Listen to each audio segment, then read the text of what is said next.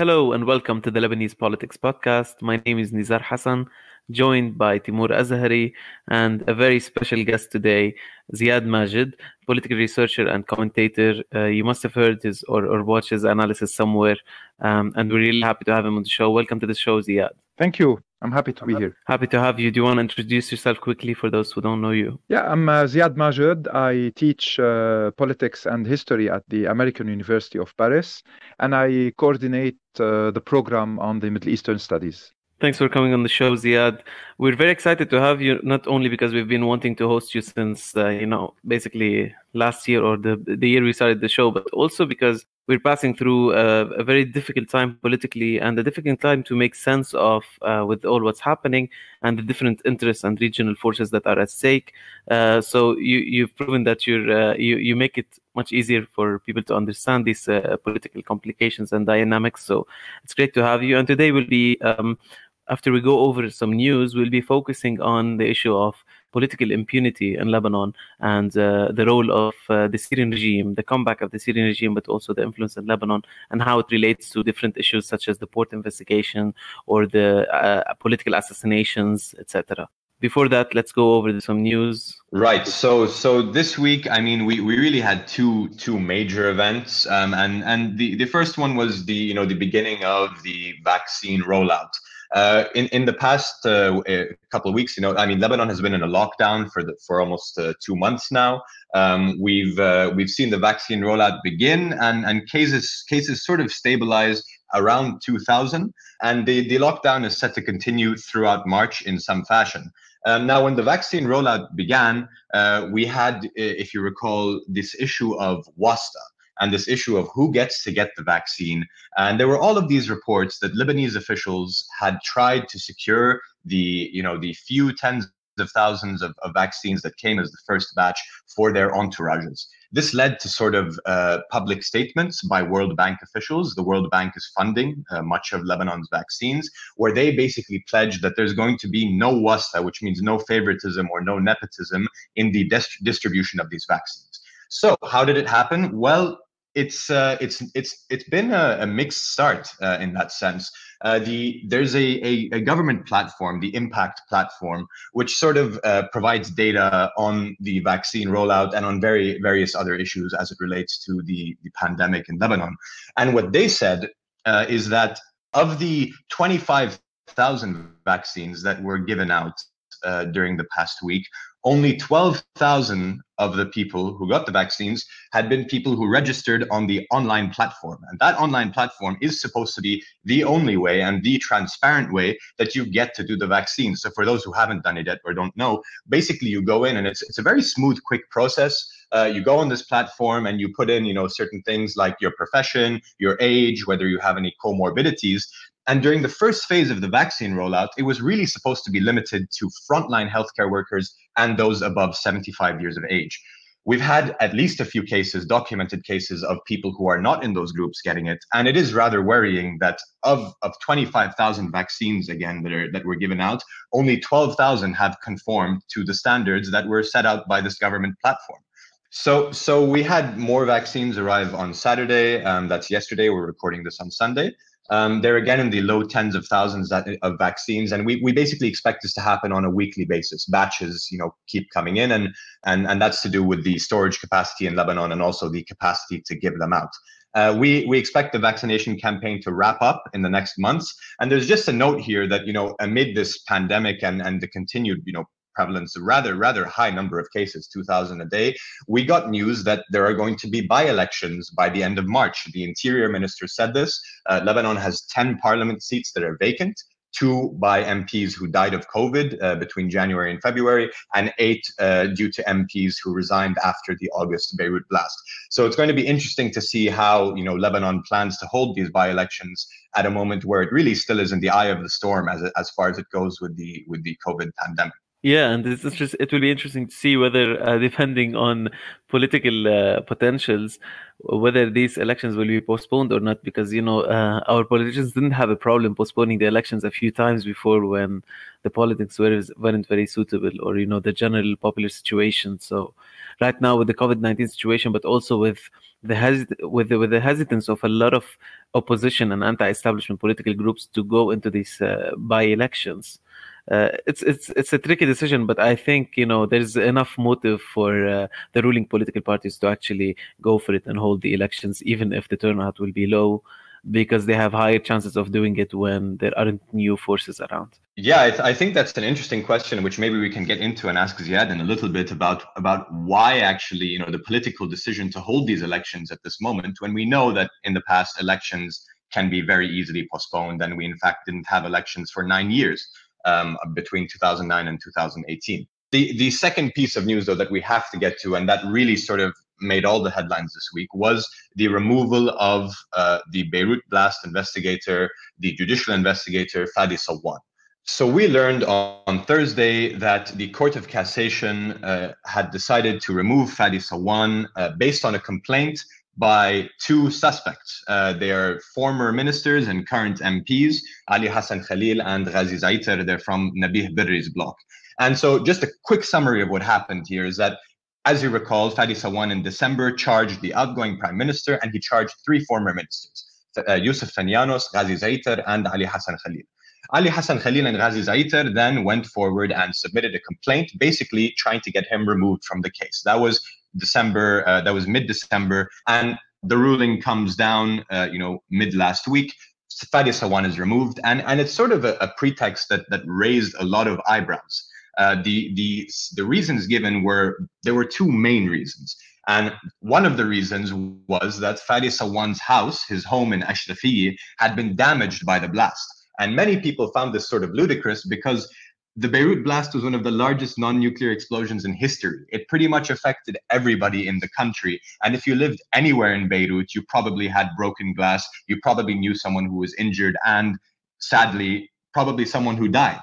And so this idea, or the reasoning in this judgment was that Fady Sawwan was probably emotionally impacted by this and couldn't be impartial. And the second reason was that Fady Sawwan had declared that he would not abide by the red lines of political immunity that politicians charged in the case have been so intent on keeping, maintaining as red lines. Yes, this whole thing was a bit confusing, right, Timour? Because on one hand, Sawwan wasn't like the politically courageous judge who was, fighting everyone.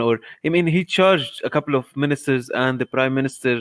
They didn't come for the interrogation, but still, like, overall, he wasn't like the kind of political judge who was aligned with a certain political agenda or against a certain political agenda or politicians. In a sense, he was a bit disappointing to both sides, right? Disappointing to the ruling class for not being maybe co-opted enough, and disappointing to the anti-establishment movement for not being bold enough. So this, him being sacked or removed from this position is a bit confusing in that sense. That what are the lines that he did cross, and what are the lines that his successor will not be able to cross, because I don't think that we know enough about that. It doesn't seem like we know enough why exactly they wanted someone to be removed, or what exactly are the lines that someone crossed or didn't. Yeah, I'd say the important point here, and the point that was also raised by legal experts like Nizar Saghiye, the head of the watchdog NGO, the Legal Agenda, was that this ruling clearly stated that Sawwan was removed partially because he decided to go against the red lines, and so that sets a precedent for the new judge. Does the new judge then abide by these red lines? Because he's seen that the person before him was removed for going against those red lines. And so that is really the important question. People, legal experts like Saghiye have said that the new judge who was appointed, Tariq Bitar, is someone he's a young judge, he's competent, and he has a good reputation. He's a 46-year-old guy from Akkar. That's relatively young in Lebanese public administration, and he's been the head of the criminal court in Beirut since 2017. The important distinction there between him and Sawwan is that Sawwan was a military investigative judge. And Sawwan had been part of several high-profile cases that many people in the sort of independent NGOs in Lebanon had questions about. Several of his rulings and his decisions. There have not been similar questions raised about Tariq Bitar's conduct. But the point here again is is he could be, the greatest judge in the world, but will he abide by these red lines that seem to have been quite clearly set out for him?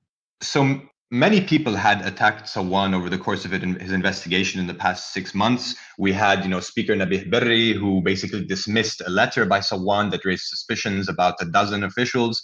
We had Hassan Diab, the outgoing prime minister, who refused to go to interrogation, as did the other 3 ministers. And we had various other politicians on different levels fighting Sawwan tooth and nail whenever he tried to go against a particular official or call someone in or take a step that would go, sort of step over the bounds as what has been considered normal conduct in Lebanon's judiciary.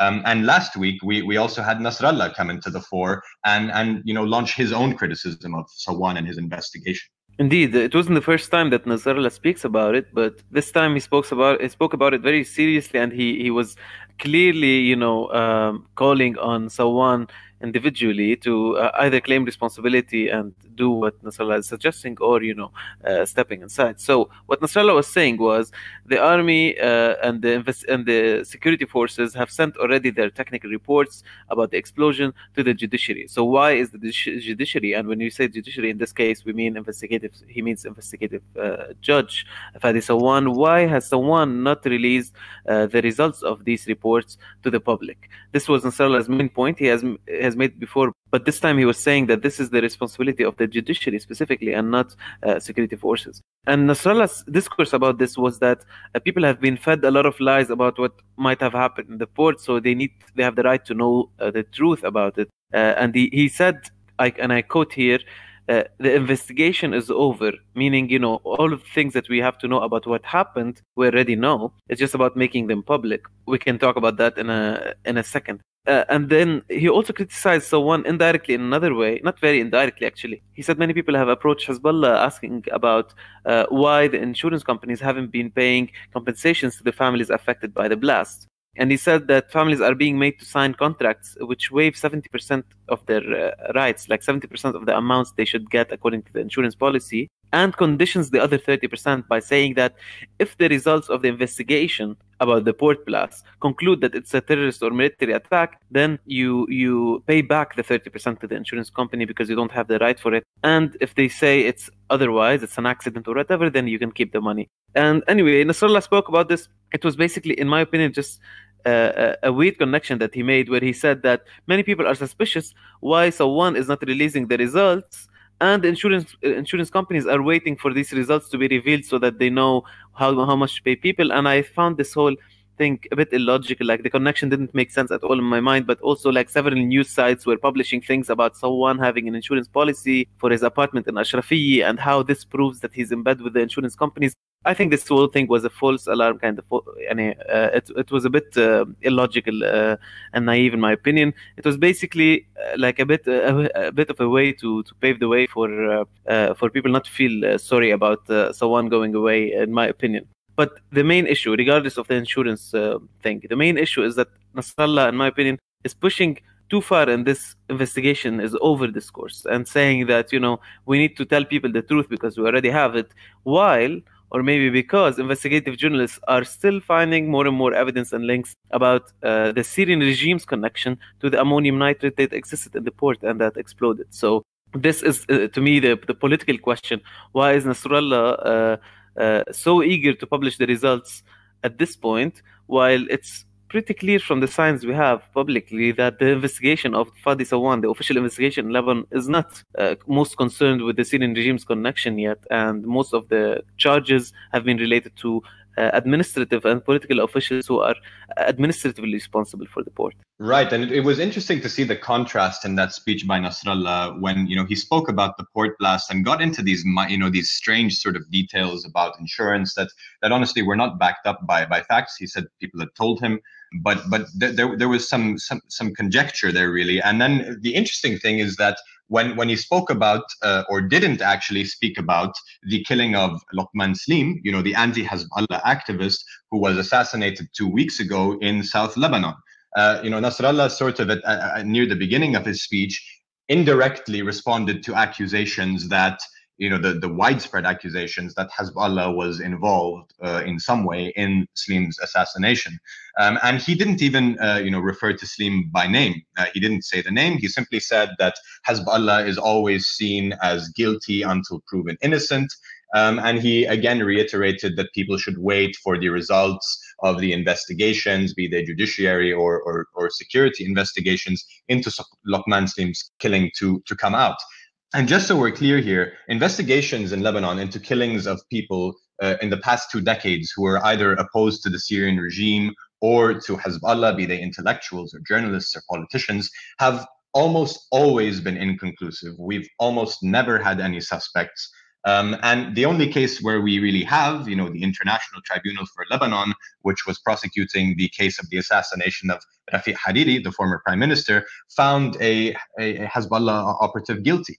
And so with Lockman Slim's killing, 2 weeks on now, no one has been arrested. We have no apparent suspects. And it seems like we're going down the similar path. And it's even being dismissed. The interior minister, who is supposed to be in charge of the security forces here, sort of seemed to dismiss Lockman Slim's killing in a recent interview, where he basically said that Slim's killing, like with the assassinations of other people in recent months in Lebanon, be they photographer or former security officials, are sort of to be expected given the context, the economic and social crisis and the harsh living conditions. Yes, I mean that's a great talking point from an interior minister to say, you should just expect the people to be assassinated for political reasons since we're having some bad time as a country. But anyway, this whole story about Lockman Slim, about the whole the history of assassinations in Lebanon takes us to one major question. And this is where we're very happy to have Ziad to discuss this in depth and think about why in Lebanon there is no sort of political accountability for major political crimes, let alone for corruption and things like that, and bad policy and all of that. Just for big major political crimes that have been committed in the country, there hasn't been any accountability whatsoever. And as Timour said, there is a trend, there is some common denominator among many, if not most, of the people who are assassinated in the recent history of Lebanon, which is that they were anti-Syrian regime or had serious issues with Hezbollah. So what's your take on that? Yes, absolutely. I do agree with that. In fact, since the assassination started in Lebanon a long time ago, the question was, in some cases, related to regional clashes between states or different actors that found in Lebanon a theater or a scene to send messages, to eliminate foes, to put pressure on the free press that Beirut had, and in which many Arab dissidents used to publish. And then with the civil war, and later after the civil war, and especially recently in the last 2 decades, as you were saying, all of the assassinations, except when it comes to the Hariri case because of the International Tribunal, all of those assassinations remained with unclear answers. No one said clearly what did the investigation or the work of all those who followed the crime, where did it lead, who are the suspects, who are those arrested, and what happened to them. So this impunity that has always protected criminals and always protected those who target their rivals or their critiques or journalists, intellectuals, created a situation in the country in which also the lack of independence of the judiciary, in which the confessional politics, and in recent years, the power of Hezbollah and its hegemony created a land with full impunity, with violence, and with similar rhetorics, either accusing Israel or imperialism, or asking people to wait until the investigation would point out the responsibilities. And of course, we never had those responsibilities clearly mentioned and stated in the work of the investigators.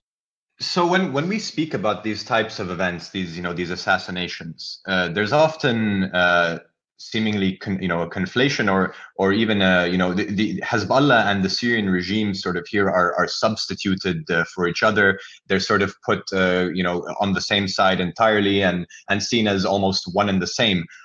Could you sort of just draw out a bit, what roles each of them play in Lebanon, and how they are sort of distinct from each other, and how they work in relation to each other? Yes, in fact, since Syria invaded Lebanon in 1976 under Hafez al-Assad, Assad father, there was a constant Syrian strategy in the country to create some balances, to create an equation in which local but also international actors would need the Syrian army to stay in Lebanon, and would need the Assad regime to be the mediator and the preferred client in dealing with any kind of crisis and any kind of issues in which the Lebanese scene might be involved by force or by the dynamics of the conflict itself. So Syria played the role of a mediator between the US and the Eastern Bloc for some time, then between Saudi Arabia and Iran, then between Iran and France, between Iran and the US. And after the end of the civil war, Assad father imposed his full control with an American and Saudi blessing that covered the 90s.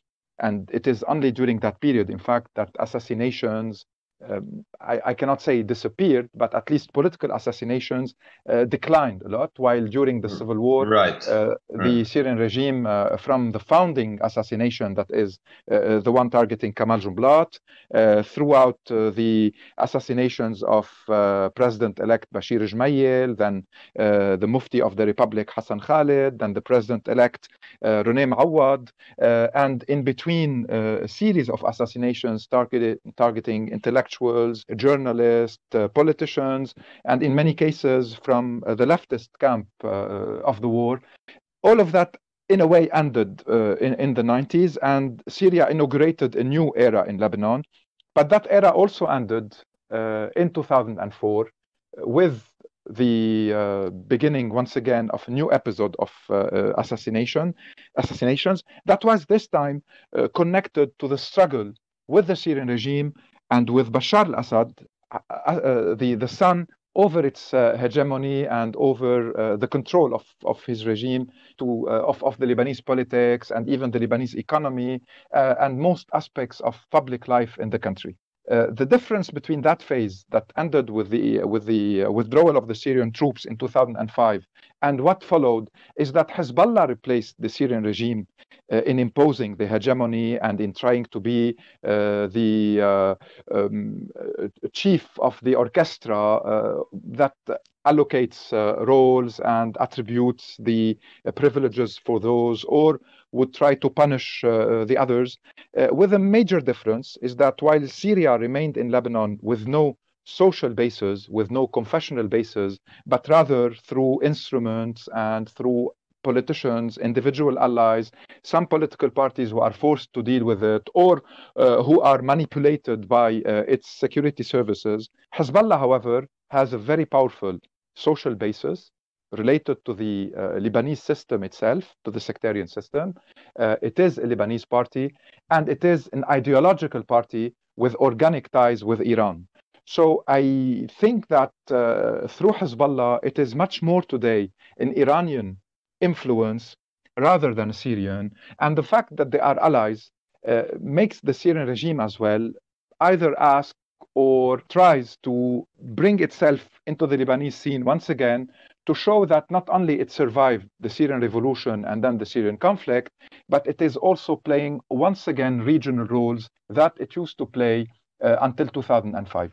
So we are in a situation where Hezbollah and the Syrian regime each is trying to show control, and Hezbollah definitely is much powerful in Lebanon because of the social basis, while the Syrian regime still has some allies and some politicians who might serve its purposes, and probably also it has allies within the security forces and the different institutions of the Lebanese establishment. That's very interesting what you said about the roles of Hezbollah and Syria, because so thinking about it in this way, that Hezbollah is playing the role that the Syrian regime used to play, you notice a certain pattern or a certain similarity, which is that neither the Syrian regime nor Hezbollah were very specific and interventionist about policy affairs as much as general political and security affairs, right? So there's this saying in Lebanon that after the civil war, or this analysis, that the Syrian regime was the arms, like controlling the military situation or the security situation in the country, and the economic regime was in the hands of Rafi al-Hariri back then, right?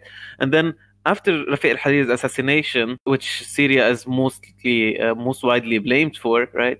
After this assassination, you have this situation where Hezbollah is basically controlling the security situation, and especially actually after the mini civil war that happened in May 2008, which is where Hezbollah said, okay, this country cannot do anything against my military interests. That was the moment where Hezbollah said, okay, they hit their hand on the table and they said, okay, our military presence dictates what happens up to a certain point in Lebanese politics and Lebanese decision making. But neither Hezbollah nor the Syrian regime were basically claiming responsibility for a wider political project that involves economic development or decentralization or social, nothing that basically mobilizes people apart from the general political message or political situation. Yeah. So why is that, in your opinion? Is it a way of basically escaping a side of responsibility, or what is it? I think there is a similarity between Hezbollah's management and Hafez al-Assad management rather than Bashar al-Assad management. What you said is about the kind of agreement that we will manage the security situation, we will control or will impose a certain stability while we don't want to deal with the economic challenges and with the economic policies. In fact, Hafez al-Assad did allow Rafi al-Hariri to carry on his economic project, the reconstruction, as long as there were some bribes to Syrian officials and Syrian officers, as long as there were some contracts that some Syrian businessmen could benefit from. So Hariri can do that. Hariri can also, due to his international and regional network, elaborate relations, establish contacts, as long as he's also considered an ally, or as long as he does not rebel against the Syrian strategic vision in the region, that is to keep everything on hold, not to be involved seriously in any negotiations if the interests of the Assad regime is not secured, and then to impose the stability through different means, either through symbolic violence or through physical violence, and to play one actor against the other. So Assad did that quite well. Hezbollah is also doing it, is trying to say that we're not involved in the administration, we're not involved in the economy, we're not involved in the financial policies and in the banking policies of the country. We're only involved in the either resistance against Israel or the protection of the country and its security. Bashar al-Assad did something else, in fact, and that's why he clashed with Hariri and with some tenors of the Lebanese political class, is because he wanted, and that is mainly because of the lack of experience, or if I want to use a metaphor, because he wanted to kill his father so that he can impose himself as the new president and the new governor in Lebanon, and he did it in Syria in a way as well. He wanted to control everything and to impose his will in all domains, including in getting more shares of the economy, in imposing some businessmen, some deals. He brought a new generation of politicians, and he supported the president Lahoud at the time in order to weaken those who were, during the time of his father, the most influential decision makers of the country. So Hezbollah is much more into the strategic management that Assad father imposed.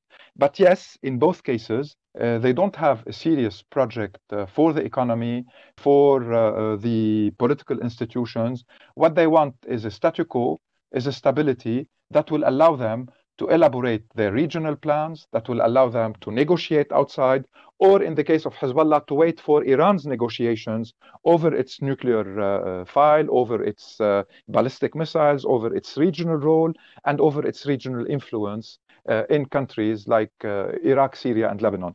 And of course, we have also to say that Hezbollah is now in power in Lebanon, while the Syrian regime was extremely under pressure since it withdrew from the country, but also since the revolution and then the conflict happened there. And the fact that Hezbollah intervened in Syria itself to save the regime and to be with the Iranian militias fighting there as well, gave Hezbollah a certain power in Syria and not only in Lebanon. And I can't see the relation between Bashar and Nasrallah, for instance, similar to the one between Assad's father and Nasrallah, where the father did preserve margins and had his political games and could use some other groups sometimes to create troubles for Hezbollah. He did it during the civil war while using the Amal movement, and then he agreed with the Iranians that Amal would be for the state and its administration, while Hezbollah will keep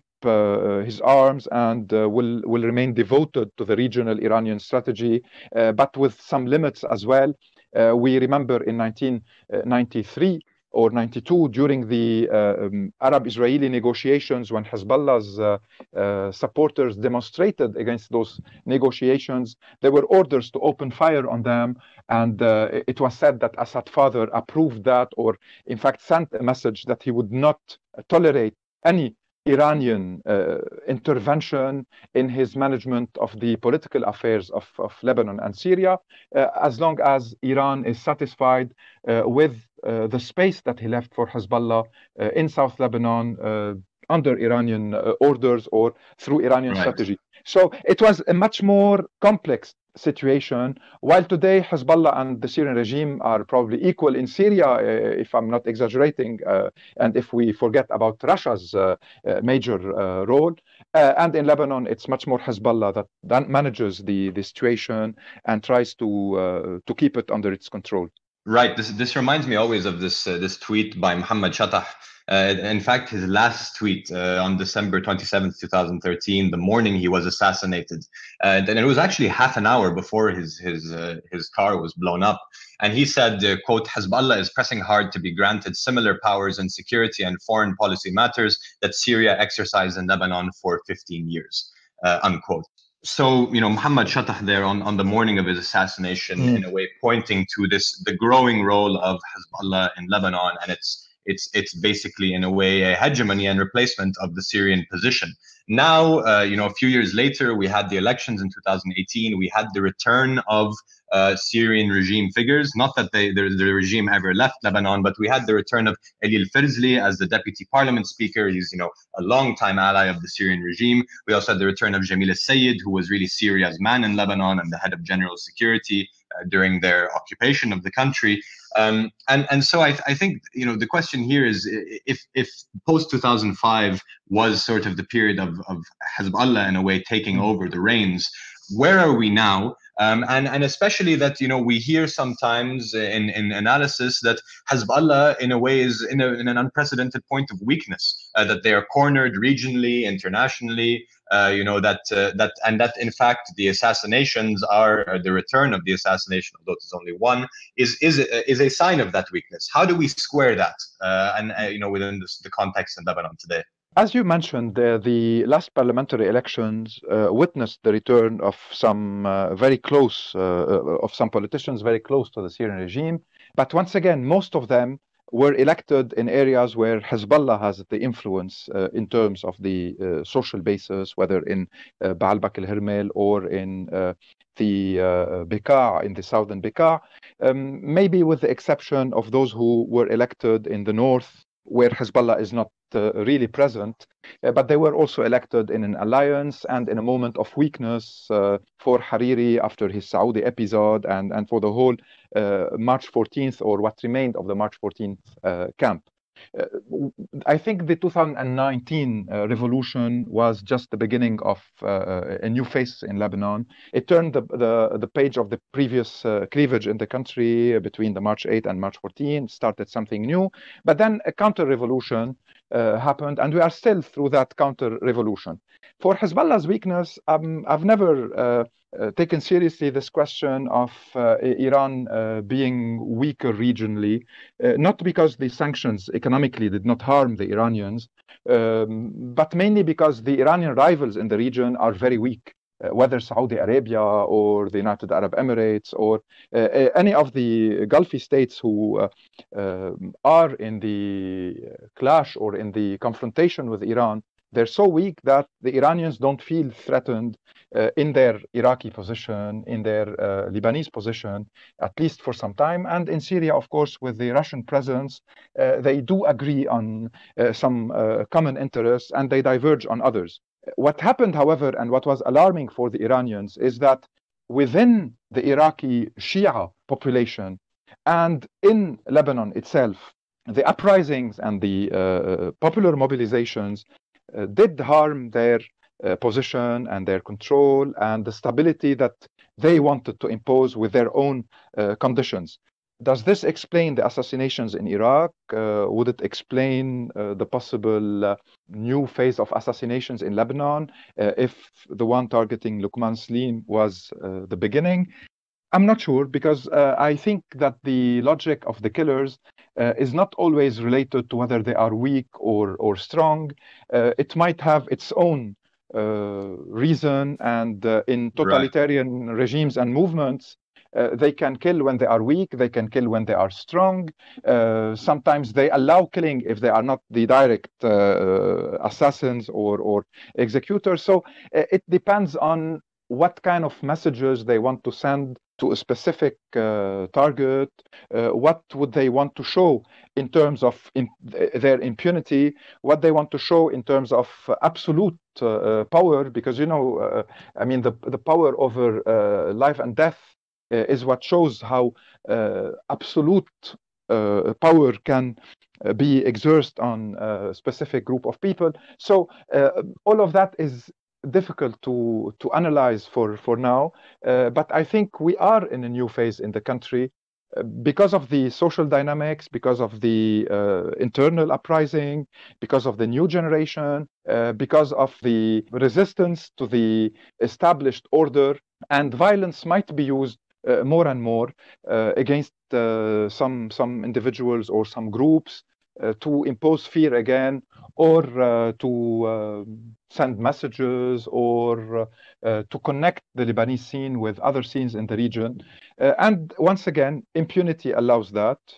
We've seen it recently in the disaster of the port and its explosion, and we've seen it in the connection between what happened in Lebanon and maybe war crimes taking place in Syria itself, if it's true that the three businessmen very close to Bashar al-Assad were bringing those nitrat d'ammonium in order to use them in the barrel explosives or in other weapons that the Syrian regime used against the civilians in Syria. Here the issue becomes very sensitive. To me, one of the most depressing things about the situation today is that the polarization that exists, the political polarization that exists in Lebanon today, has gone back to the old lines of pro or anti-Syrian regime or pro or anti-Hezbollah. But this time, maybe it's a valid, basically, return of this polarization, because there is a sense among most people who are not aligned with Hezbollah that we have reached a point where basically there is no potential for very serious change in Lebanon as long as Hezbollah and the Syrian regime have such influence, and as long as Hezbollah has the upper hand militarily over the state itself and anyone else. And at the same time, if we go forward with this discourse of saying, you know, the kind of discourse that is proposed by people like, so say, Nadim Qtaish, or, you know, the MTV, or I don't know, people who are very vocal against Hezbollah, they tend to go in this discourse where they say, okay, let's isolate Hezbollah as much as possible. Let's put all sorts of pressure, use all foreign allies, whoever they are, to pressure Hezbollah, etc. And this path is taking us not because of what people like Nadim Qtaish are doing, but mainly because of what Hezbollah is not willing to let go of in terms of power and control in Lebanon. We're going to a place of extreme polarization and maybe, dare I say, like actual division, and which can actually take the form of many kinds of division, including geographical division of Lebanon, because we've reached a point where the two poles, the two extremes, or people in Lebanon in general are on a completely different page about what is the reality that exists today and what is the problem, who is right and who is wrong, and what we can do about it. Like the understanding of the truth, of the understanding of the whole thing that Americans used to complain about when Trump became president, that there's this thing called post-truth America or whatever. This is not obviously it's not an American phenomenon or not a new thing in politics and at all, actually, in my opinion. But here we see it as well in a very strong way that the truth, the reality itself, is completely contested between people on the different political poles, and the situation is just depressing because there seems to be no way around it. What can be done to reduce Hezbollah's power?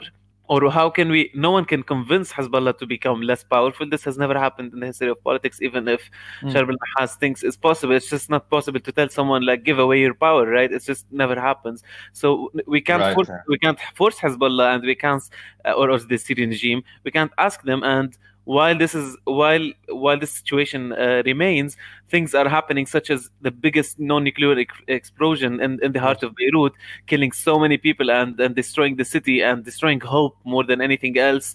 And there is absolutely no hope among anyone in Lebanon, any reasonable person. The Lebanese authorities will go and say, okay, the Syrian regime was keeping the ammonium nitrate in the port of Lebanon, on the port of Beirut, because they wanted to use them for their weapons, and Hezbollah knew about it, and this Berri knew about it, and perhaps fucking Hariri knew about it. Who knows, right? Because this whole political network is so connected, and they all give away things to each other. So this is the most depressing thing for me. The political impunity takes the form of killing people and killing the hope in the country. At the same time, there seems to be no way to fight it. Right, and if I just may add there before you jump in, Ziad, and we're in a situation where Hezbollah has anointed itself the sworn protector of the regime in Lebanon, and it's something we saw clearly a few days into the protest when the Hezbollah Secretary General came out and said, you will not be able to bring down this era, the era of Michel Aoun and Hariri.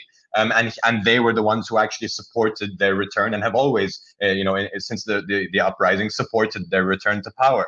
And so, not only are they, is it tied to the sort of murky business of political assassinations and other forms of violence, it's a direct stated objective to protect this regime. Yes, well, this is the most challenging question in Lebanon today, and I do believe that it was wise to avoid making the weapon of Hezbollah one of the most important slogans or priorities during the uprising in 2019, even if it remains, one of the most important questions and one of the most dangerous questions in the country, but it became unavoidable later due to Hezbollah's response and due to its attempt at protecting the regime and at keeping the equation as it is, rejecting reforms, rejecting the question of changing the political elite, and even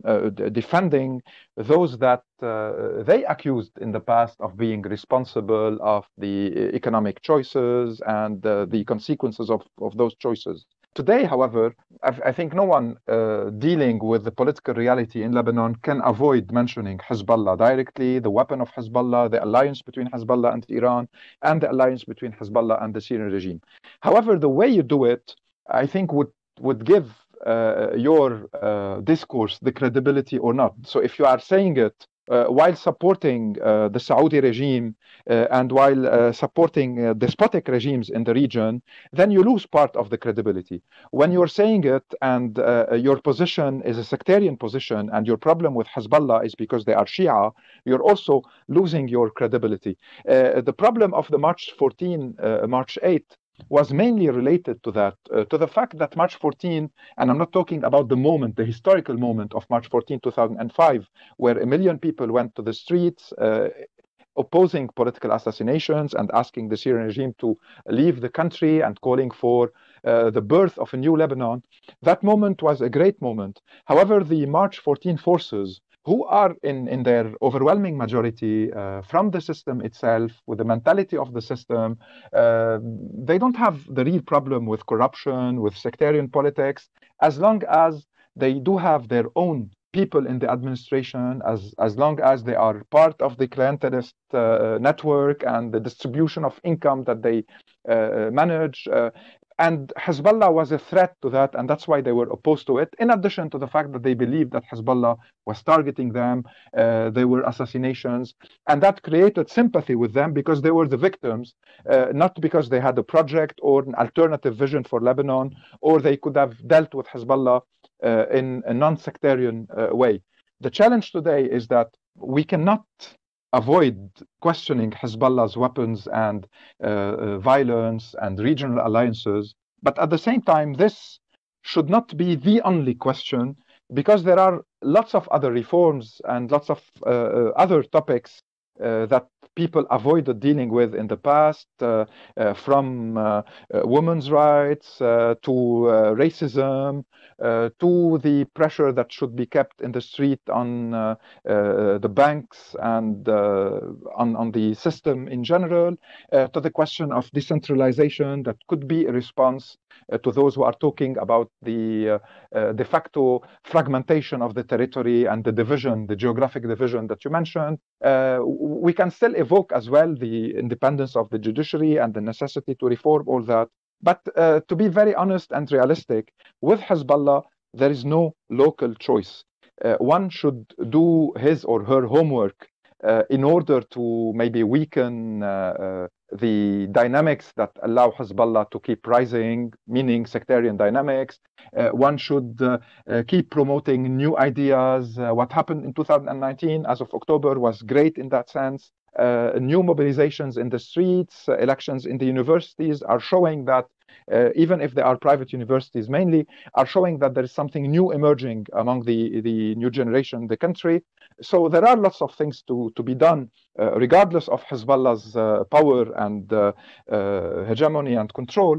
But when it comes to Hezbollah's weapon, to the violence, to the organic ideological and financial and military relation with Iran, I think it is much more a matter of negotiations, mainly between the US and the Iranians themselves. It's a matter of regional order, and I don't see a solution soon for that. As for the Syrian regime itself, this is once again a question related to negotiations. What will Russia do? What will Turkey do? What will Iran do? What the Americans are preparing to, are they going to be involved once again, or they will keep the same approach to Syria, which is only being concerned with the Kurdish area and not allowing the Russians to impose their final solution without any more engagement? All of those are questions. And showing as well that the Syrian regime itself is a hostage of the game, of the conflict. And that's why I said previously, it is like Hezbollah in a way. They depend on Iran. They depend, in the Syrian case, on Russia, without denying that they do have other tools and other possibilities, and that Hezbollah has as well a popularity among the Shia community that needs to be understood, analyzed, assessed. And as long as there are sectarian politics in the country, as long as those who are opposed to Hezbollah use sectarian language and discourse and metaphors, I don't see why Hezbollah will be weakened among its own community. There was fears, maybe, and that's what you mentioned previously, concerning getting weaker or being threatened by the situation. Maybe the fact that they saw the system collapsing and the economic disaster happening would have alarmed them, and they have an interest in preserving it functioning in a way, even if with the very bad conditions, so that their social basis would not be harmed or affected. But they're beyond that now, I think. They are reconsidering the whole configuration of the situation in the country. They prefer to deal with the people that they know, even if they don't like Hariri and his allies. They want to keep Aoun as a president because he's weak, and they do decide the most important things. And they want a statu quo until in Tehran there is a new perception of the region based on the negotiations with America, based on the elections that Iran will witness, and based as well on what will happen in the Gulf.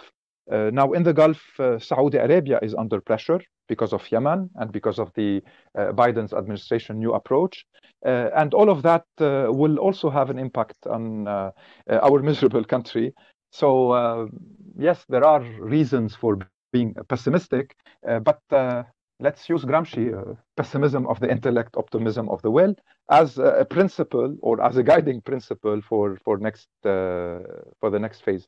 Right. I mean, a lot of people have been very pessimistic, and the sort of the fall from 18 months ago, from that high peak of the uprising to today, is really quite something. Yes.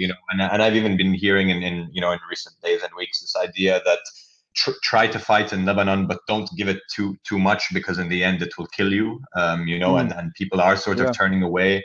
And so, even among the people in the diaspora, I remember the hopes and the pride of people in October, November, December 2019, and even January, February, before fatigue and before a new deception, and with the explosion in the port.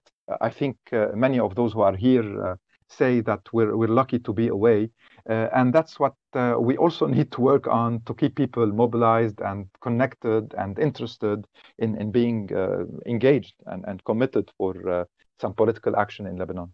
Indeed. Thank you so much, Ziad, for all of your insights. I really I appreciate the last few points you made, especially about hope, optimism, and pessimism. And I think that, as people, as activists, as commentators, whoever we are, when we're honest about who to blame for what, and how to assess things, and how to distribute responsibility, at the same time, that when we're realistic about in our analysis and in our positioning, I think we will always, and history will not stop, right? There will be a point where, like the thing we felt on the evening on October 17, right? This moment of euphoria that finally there is something that's happening. This moment, it will not be the same, but some similar moment might happen in the future again, and it will actually definitely happen in the future again. And that moment requires us to be ready with discourse, with research, whatever we're doing, right? With the mobilization and organizing on the grassroots level to be able to, inflict change at that moment. So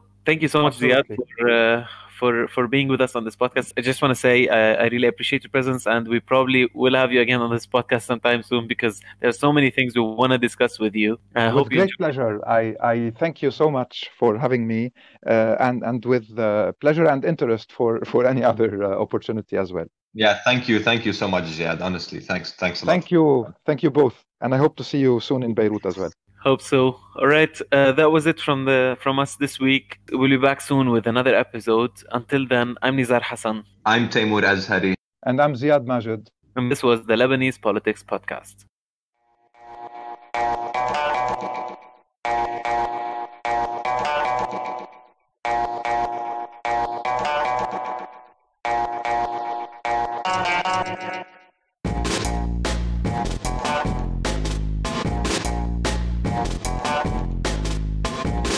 The Lebanese Politics Podcast is brought to you by myself, Nizar Hassan, Benjamin Red, produced behind the scenes by Susan Wilson, and the music is by Omar El Fil.